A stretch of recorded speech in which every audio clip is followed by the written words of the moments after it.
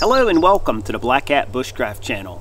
For me personally, one of the most valuable tools that I carry with me in the woods is a simple folding saw. And for many years I've been carrying one just like this. This is the well-known Baco Laplander saw. I purchased my first Baco Laplander, I believe, back in 2009, and I actually still have that original Laplander saw. And while the blade is dulled out from many years of use, it's still functional.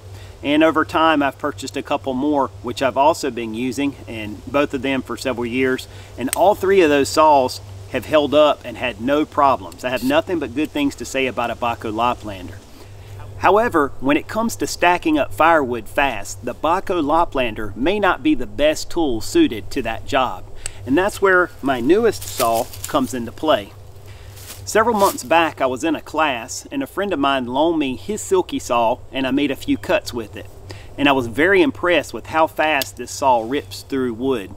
This particular one that I have here is the Gomboy 240. This is the professional series, and as you can see, mine has the curved blade, and that was something I definitely wanted my saw to have because I like that curve and the way it makes the saw handle. One of the things right off the bat that I noticed between the Baco and the Silky that was different is with the Baco Laplander, you cut on the push and you also cut on the pull. Whereas with any Silky saw, it does not cut when you push, but rather only when you pull back. I've always been taught that when you use a saw, that's actually proper technique anyway. You don't want to push hard and pull hard. If you push that blade and it binds in the material that you're cutting, it can bend and even snap off. And that's one of the complaints I've really heard about Silky saws is people snap the blades off. But if you use it really the way it was designed to be used, that should never be an issue because you're pushing light to set yourself up for that hard pull to rip through the material.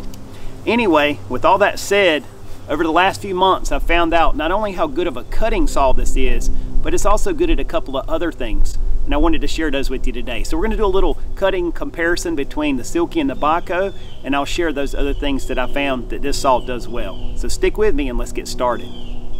Alright, so let's do a little cutting comparison between the Baco and the Silky. What I have here is a semi-grain piece of sweet gum. And I'm going to start with my Baco first. This piece of wood is about 2.5, maybe 3 inches in diameter back here at the base. So just using a plumber's vise right here, and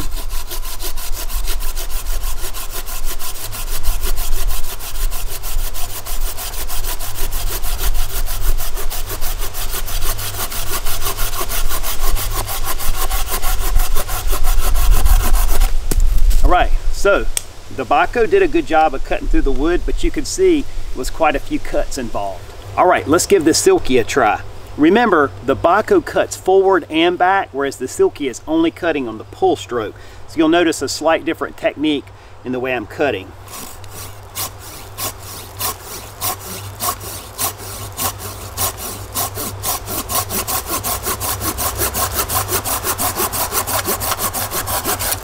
I also noticed that I can see all those shavings coming out, whereas the Baco cuts and makes more of a fine sawdust. I can see more coarse material coming out. All right, let's do another cut with the Silky.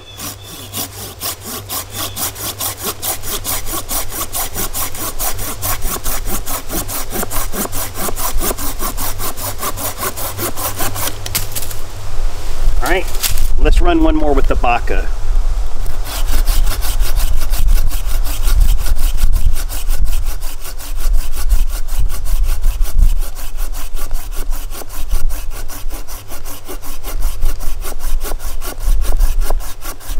Getting tired.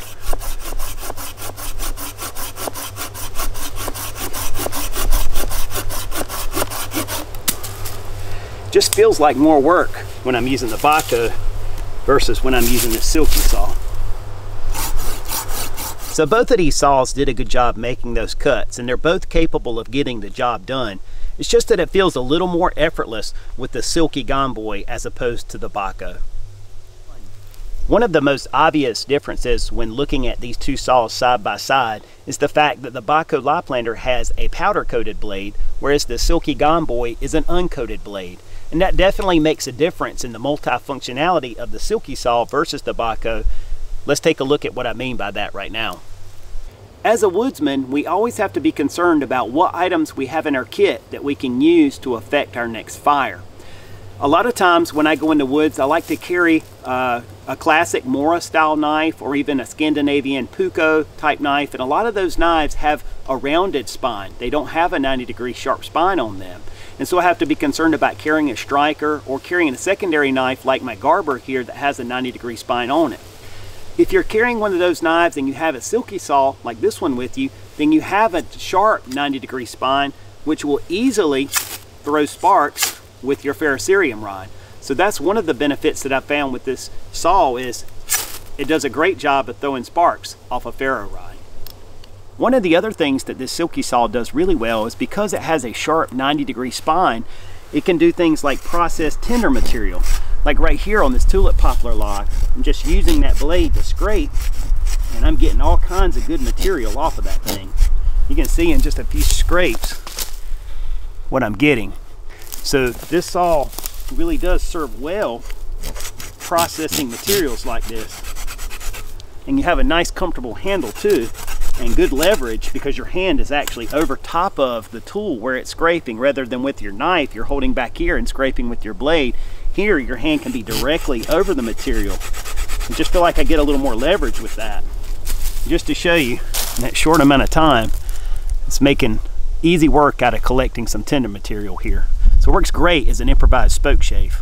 Something else that this silky saw does really well because of that sharp 90-degree spine is we can process materials like fat wood. Once again, what I mentioned with the last clip was when you scrape with your knife, your hand is back here and your blade is here on your material. With the silky saw, I can put my hand directly over my material, getting really good leverage. And with that, I can quickly process materials like this fat wood, or even that tulip poplar bark as you saw. So you can see in just a second, I'm already getting those really fine shavings that we really like to use to make fire with the ferro rod.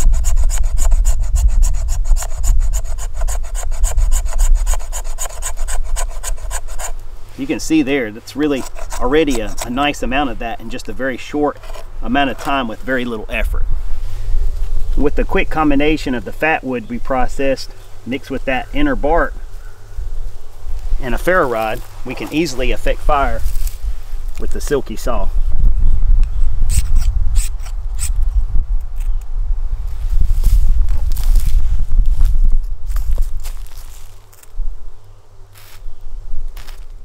One of the other things that I found that this saw really excels at where it comes to making fire is, because it's uncoated and it's a high carbon steel blade, if you have a hard rock, be it a piece of flint, chert, quartz, or whatever you have, this makes an awesome makeshift fire steel. And I'm hoping that you can see how good those sparks are coming off this saw. But it absolutely will work as a flint and steel striker, and it gives you a lot of surface. Actually, it's really probably better than a lot of flint and steel strikers, and it works great at igniting charred material.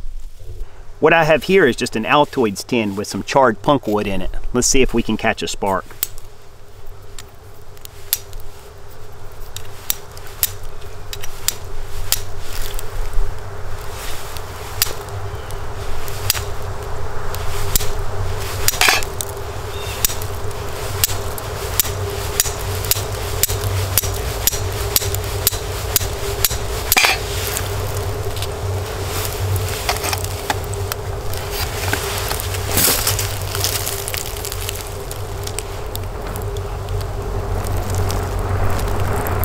Hopefully you can see that. So it absolutely works as an improvised flint and steel. Alright, so after seeing all this, I hope you have a better understanding of how the Bahco Laplander compares to a silky saw and the benefits that a silky saw has to offer.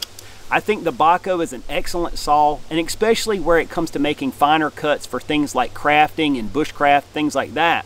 But as far as a saw to stack up wood quick, and a saw that can assist you in making fire in multiple ways, processing tinder, striking a ferro rod, and even a makeshift flint and steel, a striker, I think that this saw definitely has a place in the Woodsman's kit.